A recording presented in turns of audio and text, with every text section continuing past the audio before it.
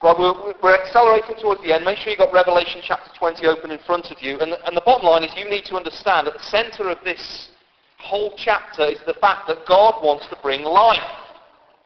Now, life isn't an empty phrase in the Bible. It is life. It is the banishment of everything that diminishes or reduces our experience of our humanity. God is about us recovering from every element that breaks, damages, gets in the way of us knowing Him fully and living wholly. Does that make sense? And so this chapter, very vividly, is about the final driving out and the pushing out of all that is evil and wicked. If you like, it's a bit of a return back to the beginning. So in the beginning, the first 2 chapters of the Bible, God created, and how did He describe it? Help me up here, I'm on my own. Come on, help me. It was good, or very good. Last 2 chapters in the Bible, we see back there, but on steroids, even better. 3rd chapter of the Bible, we see that Satan enters, and through his deceit, accusations, and lies, everything gets twisted, corrupted, and broken. So there is good remaining, but it is always tainted and darkened and leaves a nasty taste in the mouth. 3rd from last chapter of the Bible, we see the unravelling of Satan and the final kicking into touch of all that he has done to bring brokenness and ruin. Do we see? So there's this beautiful symmetry. So today, that's where we are. Chapter 20, and this, Revelation is a contentious book anywhere, but of all the chapters in the book of Revelation, this is the one on which most ink has been spilt over this whole issue of millenniums and thousands of years. So I'm just going to get it straight out there. This is the only place in the whole of the Bible where a 1,000-year reign is mentioned. It is mentioned 6 times in 7 verses. It is in towards the end of a book that deals with symbolism, and people have built whole systems of theology around this idea of the millennium. Is there going to be a future point where Christ sets up a 1,000-year reign, a bit like the Hitler's 1,000-year Reich, but a good one, on our team? Is it going to be before or after Jesus comes back? What's going to happen? Can I tell you, if you get bogged down in that, you'll miss the joy of what's going on in this chapter. I'm just simply going to unpack what is there. If you're really particular as to whether I'm post-mill, pre-mill, A-mill, or pan-mill, which is, it'll all pan out in the end, I can talk to you about it later, but I'm not going to waste my time unpacking different points of view. We want to get into the text and find out what is there to sustain and keep us. I will just say this. I take this 1,000-year period to be symbolic, like all the other numbers in the book of Revelation, a symbolic picture of a long time between Christ's first coming and his return. That's how I take it. That's how I've been taking all the way through the book. It's known as amillennialism or realized millennialism, depending on who you listen to. So when is that 1,000 years? We're in it, as best I understand. However, I know better than to be dogmatic over words like millennium that I struggle to spell. So there are plenty of people on our team who take that 1,000 years as slightly different, and they've got good reason to, and I love them and honour them, and it will not be something that we squabble about, okay? The sad fact of the matter is, there's certain places, particularly in the great states of America, where people are more worried about what your standpoint is on the millennium than they are about whether or not you love Jesus and his cross is where it's all at. So I'm just saying, this is a very small thing in a very small place.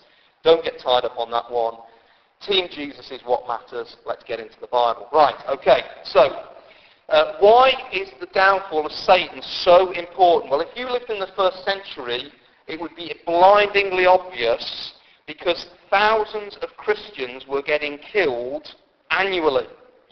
And behind that, it was not difficult for anybody who just had a little snip of what is right and wrong to sense there was a malevolent force behind that.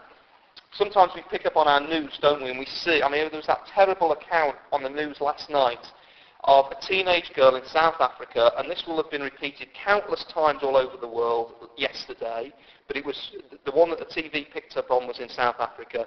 A teenage girl who had been gang raped, tortured, and murdered in a township in South Africa. And the whole community were out going, this is wrong. And there were people there trying to make sense of it, and they couldn't. Why? Because we know that there is something evil and deceitful behind everything. We look at some of the things we see in our newspapers and say, what would drive somebody to go into a cinema with an automatic weapon and blast off all the bullets? What would drive somebody to instigate a final solution to kill 6 million Jews plus countless other people beside? We know that there is an evil force behind the world. At work, sort of pulling strings like a puppet master. Now, Satan wears different masks in different centuries. And in our culture, I think he goes down underground and he tries a different strategy. He drowns us in our materialism. So all around us, there are people now who are just getting loaded down and distracted from things that are right and true by the accumulation of wealth and gear. He distracts us from the one who really does satisfy with toys, telly, and good times, and with hook, line, and sinker. He deceives us into believing lies about who we are, where we came from, what life is about, and the ultimate one, God will not hold you accountable. So there are very few people who aren't found in churches on a Sunday who, when you speak to them would say, do you think God will hold us to account? They'll go, nope. So Satan is alive and well to a degree, as we're about to find. And his demise, there can be no more urgent thing. And for the people in the first centuries, they were getting persecuted, and countless hundreds, even thousands, were being martyred. The question is, will Satan succeed? Is God bigger than Satan? Is there any hope? Where is God when it seems like Satan is winning? And so as we've moved through the book of Revelation, particularly this back end of the book, we've seen from chapter 12, we've been introduced to certain characters. There's God's church, there's Satan, who is the dragon who's fighting. He uses the beast and the false prophet, the second beast, which is political powers and authorities, to do his bidding. There is the prostitute, the city, this whole society built up with the view of trying to get God as far away as possible. So those characters all came in, and we saw gradually, one by one, they get walloped out of the way. One by one, they almost come to a last battle. Bang, bang, bang, good night, good night, good night. Finally, Satan. It's going to be his good night. Not as in he's having a good night, as in, bye-bye, gone for good. So as we work through this, I want us to see four things just following through the text as to what's happening. So chapter 20, just like so often has happened, is another rerun of the period of time between Jesus' first coming and his second coming again. Remember, it's like reading the book of Revelation is like watching the highlights of the Olympics. Usain Bolt running on the 100 metres. The first time you watch it, it's a big panoramic view. You see the whole thing. Then the next they go back and they get the talking heads talking, and they do a rerun, and it's just looking down the track, seeing Usain Bolt run at you, and they're commenting on his form and his power. Like that. Then there's the one that goes along the side, and it's just seeing how he's ahead of everybody else. And then there's the bit at the end of let's rerun him crossing the tape and him winning, and it's like sort of he's doing his thing and all that type. And you see all the different angles. It's the same thing, but they focus in on a different element. We've seen this battle at least 3 times. Chapter 9, chapter 16, chapter 19. We've seen it 3 times, but the focus, the camera angle is back on what's going to happen to Satan the dragon. Okay? Long introduction, I apologise. Let's dig into the text. Where are we? Okay? Verses 1 to 3, your enemy is bound. And I saw an angel coming down out of heaven, having the key to the abyss, and holding in his hand a great chain. He seized the dragon, that ancient serpent who is the devil or Satan, and bound him for 1,000 years. He threw him into the abyss and locked and sealed it over him to keep him from deceiving the nations anymore. That's important. Deceiving the nations anymore until the 1,000 years were ended. After that, he must be set free for a short time. Notice that Satan, said it before, is not your mate. He's an accuser and a deceiver, and he kills by using lies. But he is not God. Here we're told that it's as easy for the Lord to use another angel to get a whopping great chain and bound him and do it forcefully, so he is caged. Now what is pictured here as being done by a great angel, we know from the Gospels, because Jesus tells us so, that it was Jesus who bound and held and tied up Satan at the cross. So we had read, didn't we, a little while ago, Mark chapter 3, where Jesus himself uses these words. Remember, the leaders of the nation have come and said, Jesus, you're doing the devil's work. And he said, that don't make sense, because I'm flattening the devil. You know, a house divided against itself cannot stand. No. The news here is actually, I've come to bind Satan and his work. Verse 25 of chapter 3 of Mark. If a house is divided against itself, that house cannot stand. And if Satan opposes himself and is divided, he cannot stand. His end has come. In fact, no one can enter a strong man's house, that's Satan the strong man, and carry off his possessions, i.e. rob him of the people that he's got, unless he first ties up the strong man. That word ties up is the same Greek word as bound in Revelation chapter 20. Christ has come to bind the work of Satan, grab people from the dominion of Satan's lies, and bring them into the kingdom of grace. Luke chapter 10 verse 18, Jesus said, I saw Satan fall from heaven like lightning. John chapter 12 verse 31, now is the time for judgment on this world. Now the prince of this world, Satan, is driven out. And that's why there's such strong and oppressive. He has seized this dragon, this ancient serpent, who is the devil or Satan, and bound him for 1,000 years. He threw him into the abyss, the place from which spiritual forces, evil spiritual forces emanate. We looked at that way back in chapters 9, 10 and 11.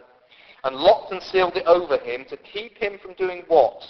Deceiving the nations any more until the 1,000 years were ended. The problem is it doesn't feel like that, does it?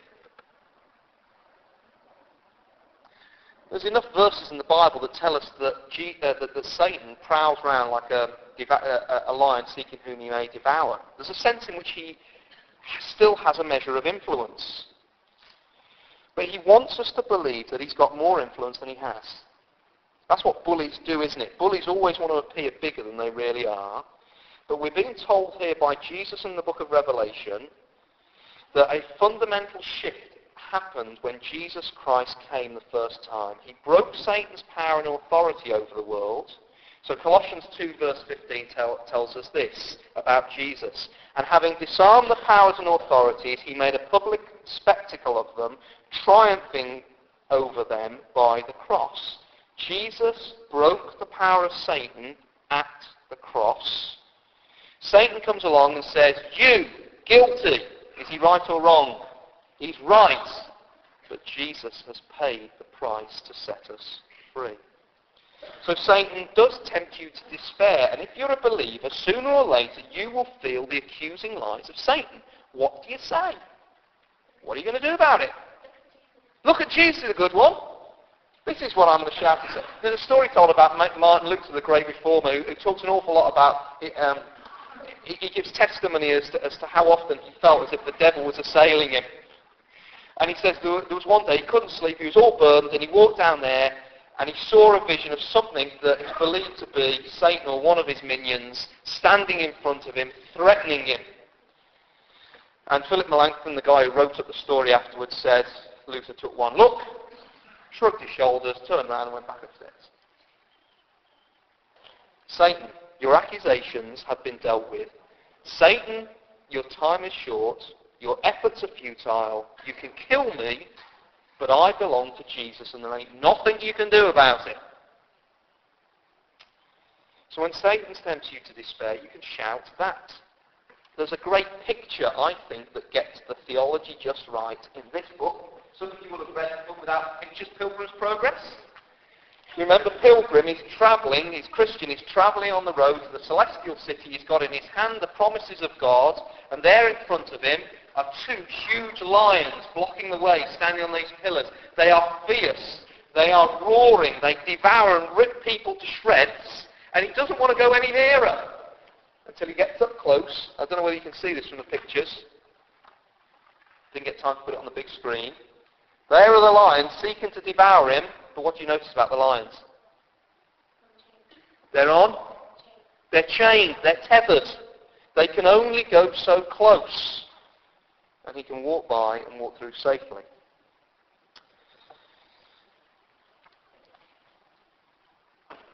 So what does this mean? It doesn't mean that Satan can't harm you or tempt you. It doesn't mean that Satan isn't active. Or it doesn't mean that we shouldn't resist or that we shouldn't flee from Satan. But what it means is he can only touch you if you let him. So you go to the zoo, and there's all the lions and the scary cats, and they're in their enclosure with the 15-foot high fences.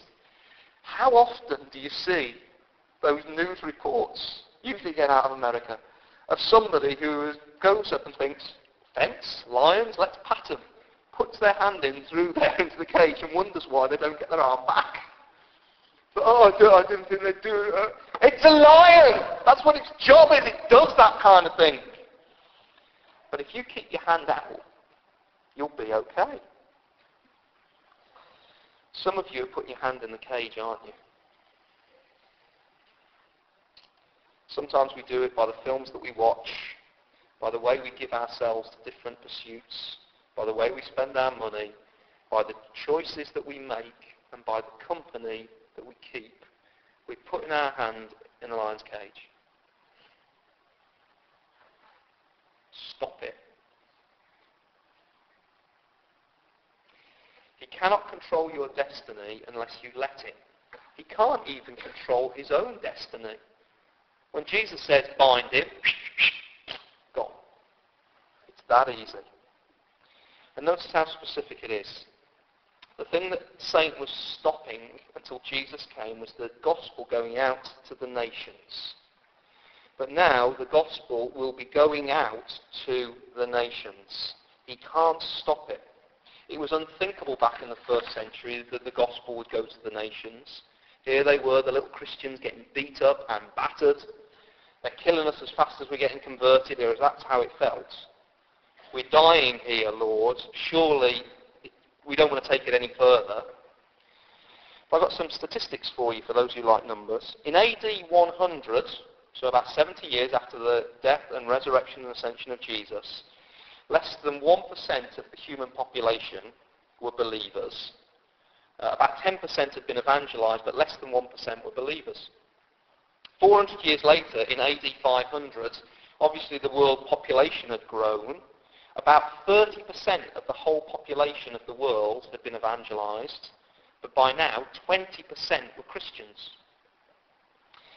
Then there was the Christendom period and the Romanizing of the church, and things stagnated and missions stopped. But then around about 1800 it all got going again. And then by 1900 AD, so 113 years ago, the population of the world has grown, but 35% of them Christian. 46% of them had been evangelized and been told the gospel. What about in the year 2000? Population of the world has increased to, by then over 6 billion, now 7 billion. 73% of the world population, or people groups of the world, of which there's something like 12,000 people groups, 73% of those people groups have been reached with the gospel. And in the year 2000, it was estimated that 35% of the world's population are Christians.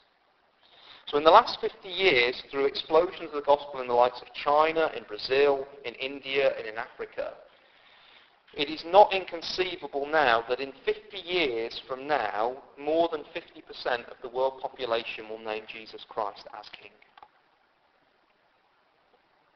Satan, you're rubbish. You're not cutting it, lad, because you've been bound. So more than anything, this text is a text of the Bible to drive us out to tell more people about Jesus, because Satan can't do nothing about it. It's a text of the Bible that says, go to the hard places, go to the new people group, find the new places and the new generations that know little or nothing about Jesus, and speak's a great place to start, and get telling them, because Jesus has bound the influence of Satan for a period while the gospel can go out. Through the gospel age, the church age, the millennium, in this period, we're supposed to get busy telling people about Jesus. And that's something worth giving your life to, because Satan is bound. Right, that was my longest of my points. The rest are a lot quicker. Let's move forward. First one, your enemy is bound. Second of all, I love this one, your soul is secure. Verse 4, I saw thrones on which were seated those who had been given authority to judge. And I saw the souls of those who had been beheaded because of their testimony of Jesus, testimony for Jesus, and because of the word of God. They had not worshipped the beast or his image, and had not received his mark on their foreheads or their hands. We've heard about that in other parts of Revelation. They came to life and reigned with Christ for 1,000 years. The rest of the dead did not come to life until the 1,000 years were ended. This is the first resurrection. Blessed and holy are those who have part in the first resurrection. The second death has no power over them, but they will be priests of God and of Christ and will reign with him for 1,000 years. You have a soul. You are not a pigeon. You are not a horse. You have a soul. And there were so many casualties of war that in the first century the believers were saying, what of the souls of those who have been beheaded for Christ? What about us who've spiritually come alive, but we're getting beaten up down here?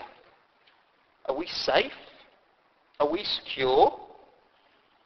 It's conservatively estimated that 200,000 people a year currently are being killed because they love Jesus. In Cambodia in the late 70s, when Pol Pot and his communist regime did their social experiment, they wiped out 9 out of 10 of all the believers in that country in a 5-year period. 9 out of 10 Christians killed.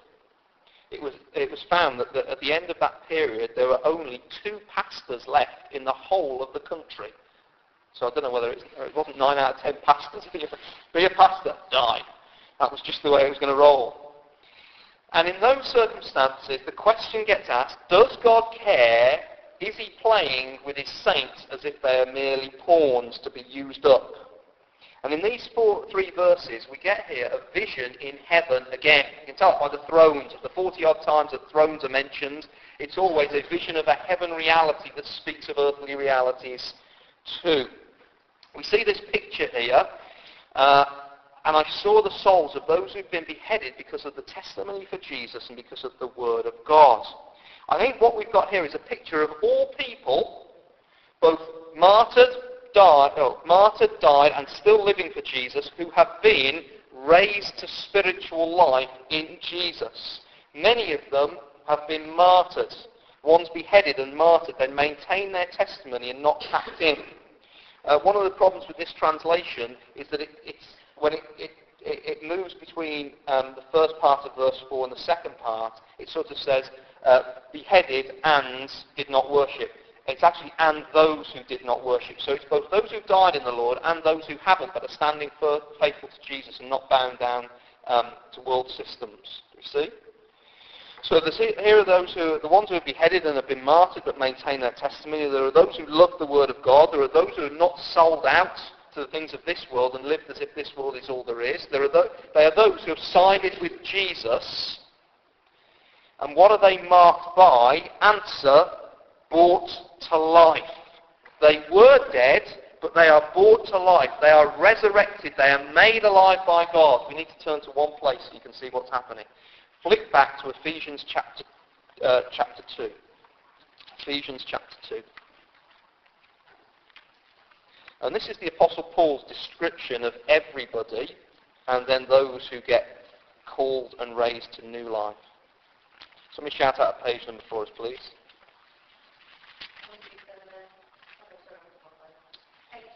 825. Page 825.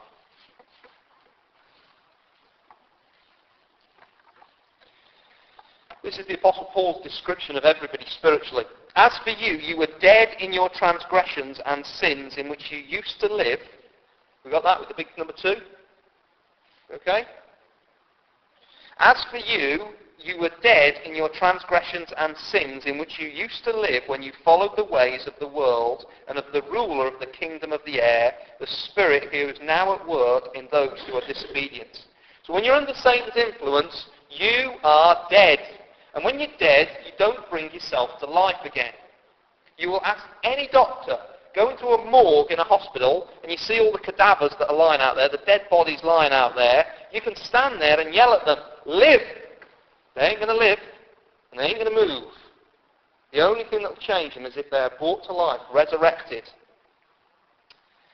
Verse 3, all of us who lived among them at one time, all of us also lived among them at one time, gratifying the cravings of our sinful nature and following its desires and thoughts. Like the rest, we were by nature objects of wrath. So that is every soul by nature is in that situation, cut off from God and an object of wrath, and there's nothing we can do about it. You can't one day decide, you know what? I'm going to follow God. You can't. Dead bodies don't just decide, I'm going to jump up and walk away, thanks very much. We do not spontaneously regenerate. Verse 4. But because of his great love for us, God, who is rich in mercy, did what? Made us alive. Made us alive with Christ, even when we were dead in transgressions, and it is by grace you have been saved. And God raised us up with Christ and seated us with him in the heavenly realms in Christ Jesus. So right now, if you have been saved by Jesus Christ, in some spiritual sense, you are resurrected, raised up, and you have got a standing in the heavenly places. That's quite amazing. Because we're in Christ, we get attributed his status in the heavenlies. We are resurrected and reigning. Now I realise that's quite a frightening prospect for some of us because we can't even order our own diary. We can't even get ourselves out of bed half the time. But we're reigning with Christ. The angels look at us and go, cool, look at them, I wish I was there. That is our status now. We are raised. And that has a couple of implications that I need to bring out. So back to Revelation chapter 20. What does this tell us? Well, the first implication is this, that if somebody dies physically in the Lord, our whole view of what is happening to them must be transformed. Physical death is the separation of body and soul, okay?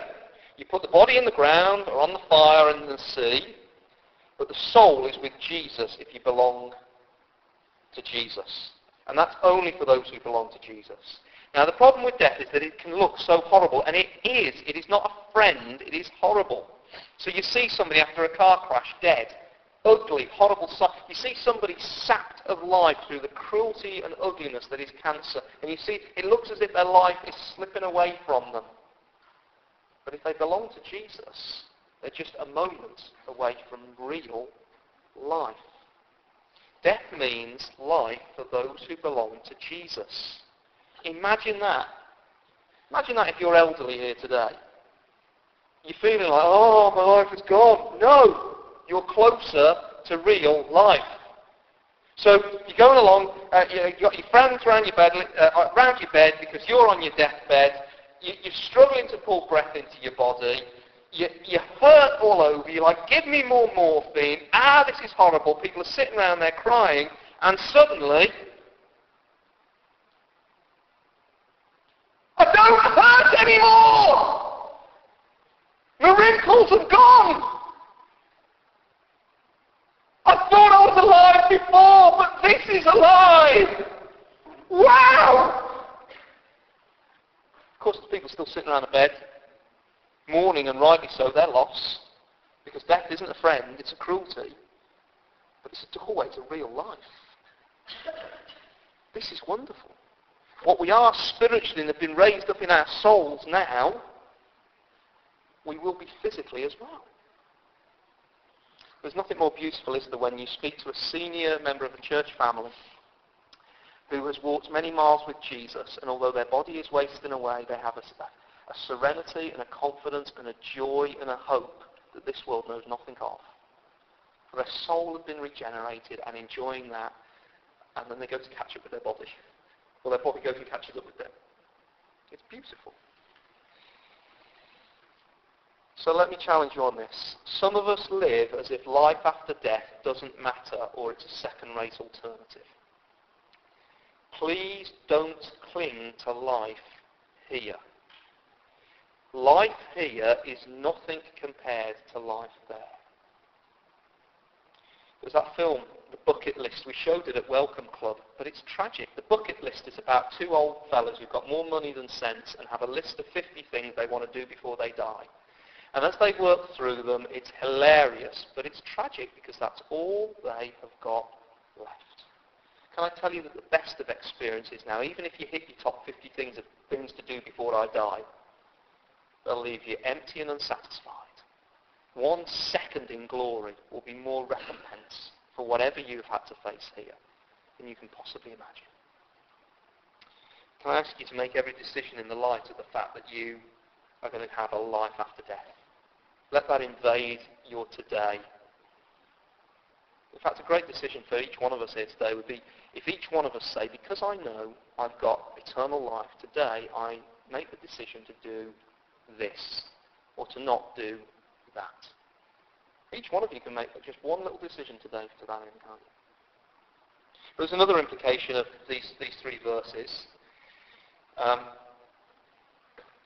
And it's that you know about what will happen then. Look in verse 6.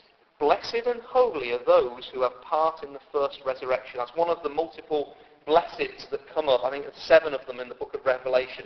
Blessed are those who have part in the first resurrection, who are raised with Christ now, who have had their sins forgiven, who are united to Jesus, whose soul is alive to God. Blessed are those who have part in this first resurrection. The second death has no power over them, but they will be priests. The first death is physical death, second death is judgment day. The second death has no power of them, but they will be priests of God and of Christ and will reign with him for 1,000 years. Okay?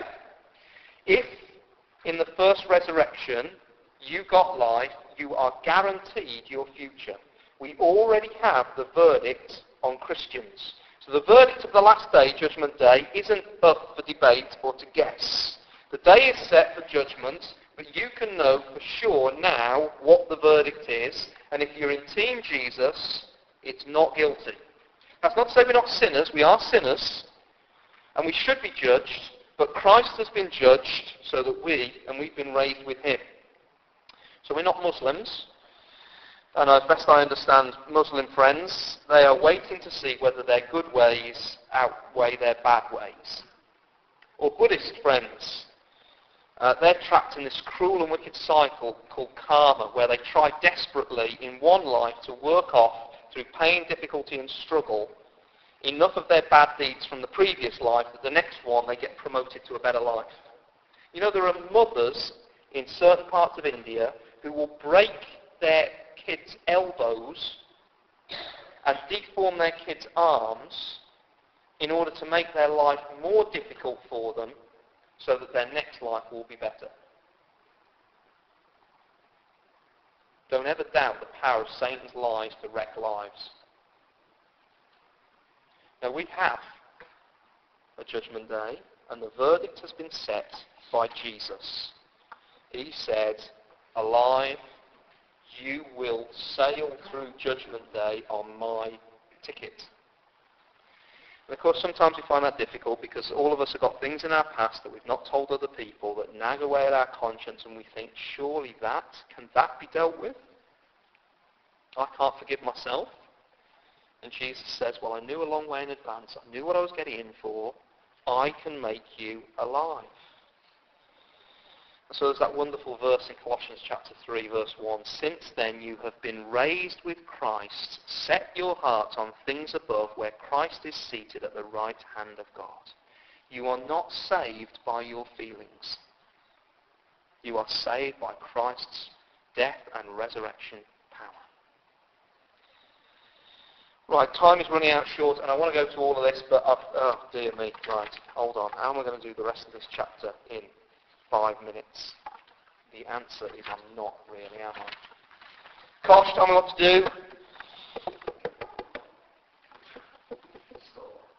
Stop. Okay, I'll do the next bit really quickly, and then you can decide whether to carry on. Can't do it next week. John's already preparing one. Got to keep on track. Right, let me do this. I'll do this next one quickly, then we'll decide. Kosh, you decide whether to go on anymore. Okay, bearing in mind the last point's the best one, but anyway. Right, verses 7 through to 10. This all sounds a bit mad, doesn't it? But it's not. When the 1,000 years are over, Satan will be released from his prison and will go out to deceive the nations in the 4 corners of the earth, Gog and Magog, to gather them for battle. In numbers they are like the sand on the seashore. They marched across the breadth of the earth and surrounded the camp of God's people, the city he loves. But fire came down from heaven and devoured them. And the devil who deceived them was thrown into the lake of burning sulfur where the beast and the false prophet had been thrown. They will be tormented day and night forever and ever. Now look, this isn't the first time we've seen this. Multiple times in the book of Revelation we've seen this end great battle. We've seen the beast brought in. We've seen the prostitute brought in. We've seen the enemies of God. Same battle, rerun, but this time, what happens to Satan?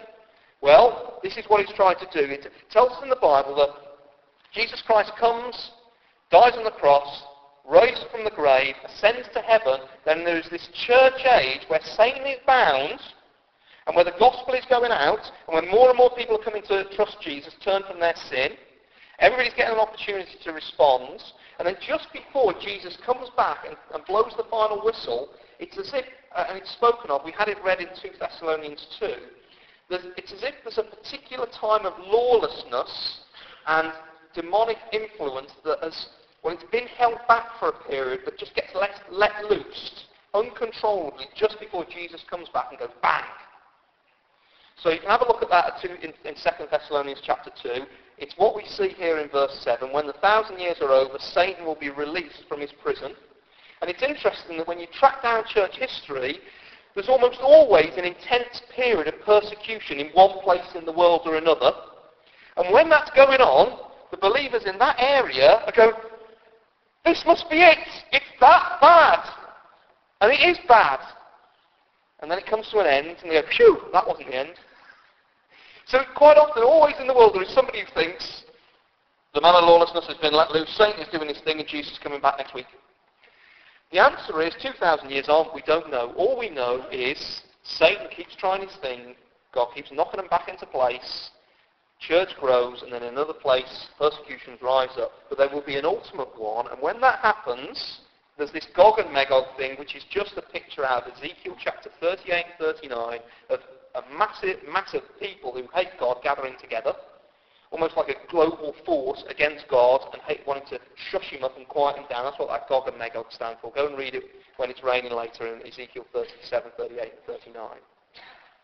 And so here we see a global force. Notice they echo the people of God. In number, they are like the sand at the seashore. Where we heard that, I'll give you a hint, Abraham. And what Alan was talking about earlier? The promise of God that his people would be as many as the sand on the seashore. So if you like, it's an antitype or an opposite of God's people who together are trying to shush God out. And back in the first century, that thought, that's impossible. But we've got globalization now, haven't we?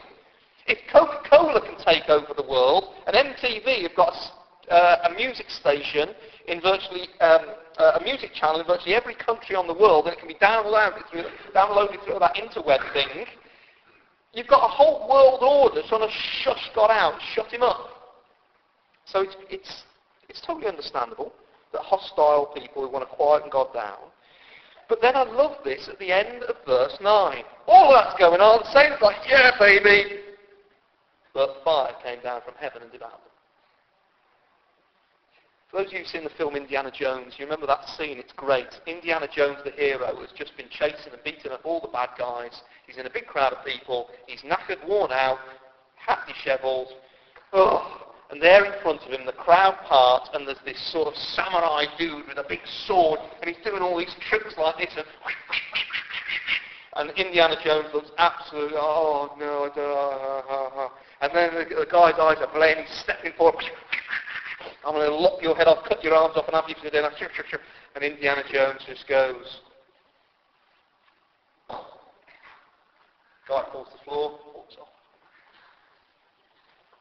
That's what's going to happen, Global Edition. No battle here. The battle was won at Calvary. The battle was won at the cross. Holy fire here comes down. Can I tell you, holy fire, or fire comes down. It's always about God's goodness. It's a goodness that consumes evil. All that is exposed to God, that has opposed him, will be snuffed out in a second. Hell is not a torture chamber. Hell is a place of justice in the presence of the living mighty King who's returned, and evil will not do well there. Evil, well, for evil, it will be torment for anyone who hates God. And that's what we see here, pictured by this fire stuff. So, a day will be done. Give me 4 minutes and I'll finish up. We'll do the whole lot. Here we go. Last point. Let's read verse. Somebody read for us, please. Save my voice. Somebody read verses 11 through to 15. Then I saw a great white throne, and who was seated on it. Earth and sky fell from his presence, and there was no place for them. And I saw the dead, great and small, standing before the throne, and books were opened. Another book was opened, which is the book of life. The dead were judged according to what they had done, as recorded in the books. The sea did with the dead that were in it, and death and Hades did with the dead that were in it. And each person was judged according to what he had done. Then death and Hades were thrown into the lake of fire. The lake of fire is the death of death. The second day was not found written in the book of life. He was thrown into the lake of fire. So here it is. This is the great day. This is the day of reckoning. Thank you for reading that. There will be no excuses. You can't pull a sickie. You can't get a doctor's note. There is no hiding place. Every place in the world will be accounted for. The sea, Hades, even death. Every soul that has ever lived, every gift of life that God has ever issued will be called back and called to account for the way that it has lived. Everybody will be resurrected and have to give an answer. It is appointed once to die and then the judgment, says the book of Hebrews. Now our generation is possibly the most judgmental on record. Well, probably, nothing new under the sun, is it? Put it this way, our generation grinds its teeth at evidences of injustice in courtrooms or on soap operas and criticises everybody for just about everything.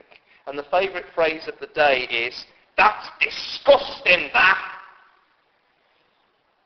And yet thinks that that same scrutiny will not be brought to us by the true and living God. We are all to be subject to the judgment that we have visited upon other people, which is, what have you done? I wonder, Weston, whether you could just check that at the back. I suppose, if you like, do you remember the old TV programme, This Is Your Life? Was it Michael Parkinson who used to do it? And they'd pull up a celebrity and he'd pull out a big book and read from it, "This is your life," and people would rock up and saying, "You did this and you did that," and they always sort of like got rid of the nasty bits and put all the good bits in. According to the Bible, that's a biblical idea. Here we find that books are opened on everybody. This is sort of like the cosmic edition of This Is Your Life. Somebody has a biography of you and me. It's a real page-turner. Look, verse 12, we see, the dead were judged according to what they had done as recorded in the books. Do you think people would be interested in what you've been up to? Verse 13, and each person was judged according to what he had done. God cares about your life and your choices. He has given you a life with which you are to honour him and to serve and love others, and in so doing reflect him and his generosity and goodness. And if you think you have lived the perfect life, on that day you've got nothing to worry about. So let me ask you, what's in your book? You've got nothing to worry about if you're selfless, pure, true in love, totally devoted to God, never try to use or manipulate anybody else. If you're like that, there'll be nothing bad that you've done in there, and you're in the clear. It's going to be totally fair, this thing. It's not like you're judged against anything other than what you've done. You just get judged on what you have done. But here's my problem. I'm stuffed. I spend my life editing myself. I do image management. In the wise eyes of Steve Casey, I edit and airbrush the things that I do. I spend my time editing out my cruel words or excusing them. I justify my self-indulgences. I glory in my worship of other things other than the true and living God. I spend my time excusing away or passing the buck and blame shifting.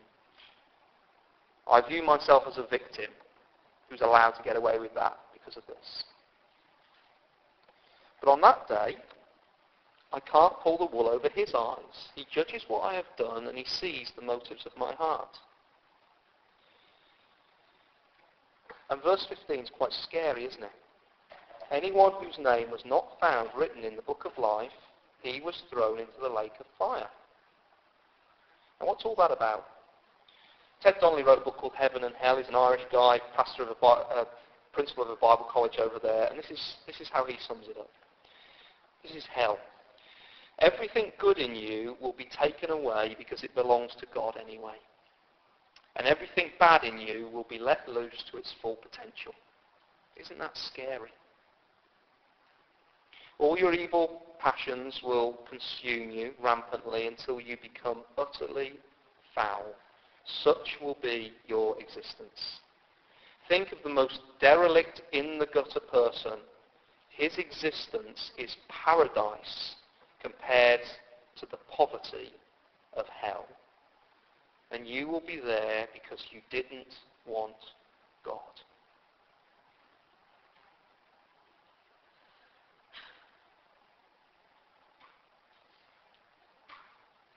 I can't think of anything more urgent than to make sure I've got an answer to that.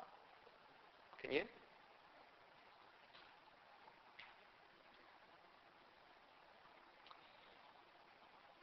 But verse 15, verse 12, another book was opened, which is the book of life. So there are all these books that record what we've done and how we've lived, but there is another book called the book, not of death, of life. There is a clause, there is a way, there is something else. I need to have my name in that book. But the question is, how do I do it? Because my deeds aren't going to get me there, are they? We know that much already. We've already established that Steve Casey's deeds have condemned him to hell. I could never go to church enough. I could never be sincere enough. I could never pay my taxes enough. I could never feed my kids enough ungenetically modified food so that I'm a good parent who feeds their kids right. I could never recycle enough. I could never preach enough sermons. I can't do that. It won't work for me. Write me in, Lord, is all I can say. Please, Lord, write me in. He has to write me in. I can't write myself in. And the problem is with the Lord Jesus, I can't suck up, I can't bribe my way in. He doesn't have favourites. He is totally faithful, but abounding in love. My only hope of having my name written in is his graciousness. If he was to not write my name in, he would be perfectly just. But if he does write my name in, it is going to be purely on the basis of his generosity. I am, if you like, dangling at his mercy. It's as if I'm hanging by some thread that isn't even there. I'm like free falling through space, utterly headed in one direction. I need somebody who can scoop me up in his powerful hands and deliver me away from what I'm heading for on my own.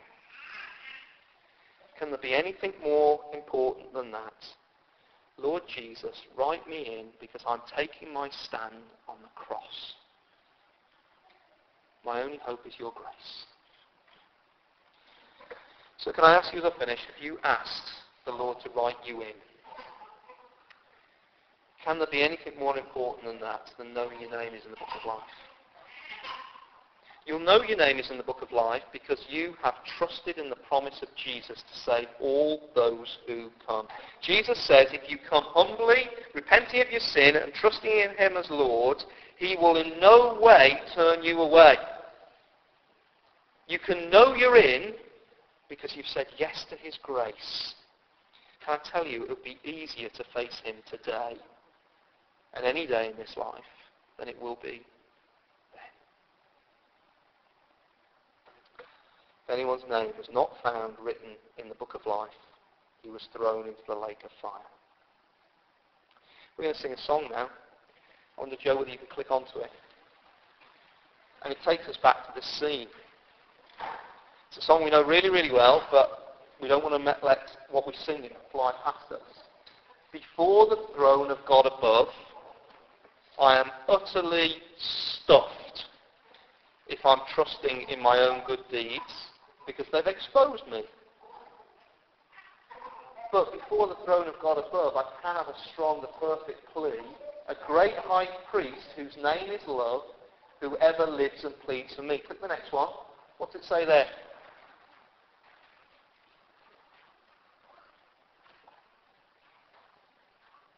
For everybody who's called on the name of Jesus, he's written us into the book of life.